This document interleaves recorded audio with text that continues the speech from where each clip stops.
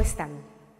Soy Ebelin Ortiz, bailarina de folclore, cantante, actriz, directora de teatro, gestora cultural, coach de vida, activista afroperuana y, según la Embajada de Estados Unidos, soy una mujer líder que busca el cambio.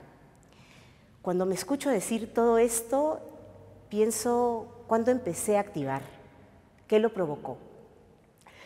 Pues tenía 7 años apenas 7 años. ¿Qué 7 años? No llegaba a 1 siquiera, cuando mi mamá me ponía un gorrito de lana por el que salía mi cabello lacio.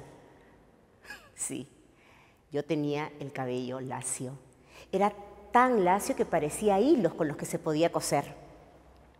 Cuando las amigas de mi mamá iban a visitarme para conocerme, nos miraban extrañadas, pensaban que quizá me habían cambiado. Creo que mi mamá en algún momento también se lo cuestionó. Es que tengo cara Ortiz, dice. El cabello empezó a ensortijarse cuando cumplí 2 años. Parecía una muñeca, ojos grandes, nariz pequeña y rulos estilo Shirley Temple castaño oscuro. Sus amigas le preguntaban a mi mamá: Gloria, ¿y por qué Ebelin es así? ¿Así cómo? Así pues, en clara referencia a mi color de piel y mis facciones. Un día en el colegio, cuando tenía 6 años, me gritaron negra. ¿Soy acaso negra?, me dije. ¿Qué cosa es ser negra, mamá? Y ahí empezó el empoderamiento étnico, racial, imperante en la familia González, mi familia González. Mi abuelita, digna, me dijo: ¿acaso has visto papel negro tirado en el piso? No, respondí. ¿O has visto papel higiénico de color negro? No, dije. Por otro lado, mi mamá me enseñaba las diferencias étnicas. Si yo, que soy tu mami, soy negra, tus abuelitos negros y tus tíos también, ¿qué eres tú? ¿Y yo? Y yo no sabía la triste verdad que aquello escondía. En toda la primaria usé 2 trenzas con grandes lazos. Pero mientras crecía, también crecía mi cabello que cubría toda mi cara. Pero no lo odié, tampoco mis labios gruesos. Pero sí retrocedí ante cada peínate, oye, qué desordenada te ves. Las cosas que se deben guardar en esa cabeza. Pareces el león de la Metro Goldwyn Mayer. Retrocedí cuando un enamorado me pidió que laseara mis cabellos. Retrocedí.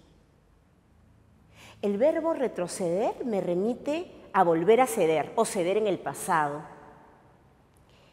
Y esta concesión que yo tuve fue también mi primera rebelión. Porque a partir de sentir estos hilos lacios en mi cara, no me reconocí, no entendí que era yo. Negra, oye, pero qué desordenada. Negra, ¿y si te hacemos un moño? Negra, ¿y si te laciamos el pelo? Negra, es que tienes el cabello muy rizo. ¿Y qué? ¿Y qué? Respondía cada vez que me invitaban a un programa de televisión. En esa época me invitaban a dictar talleres en los distintos asentamientos afroperuanos. Y yo me preguntaba, ¿qué tengo yo para ofrecer? No sabía qué podía decir.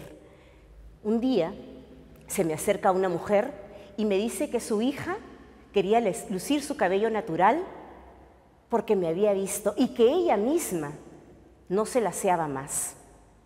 Hoy muchas mujeres lucen su cabello natural porque veían a una actriz que lo hacía con orgullo en la televisión.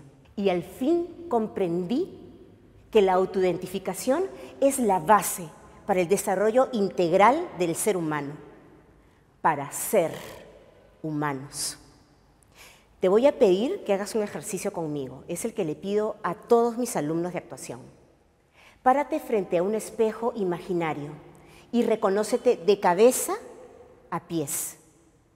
Identifícate en cada micra de tu ser y así empieza el amor propio.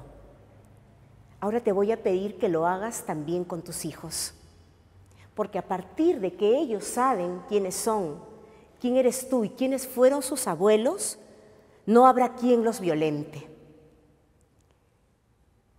Y entonces podremos decir, sí, sí, soy, ¿y qué? Y ya comprendí, ya tengo la llave.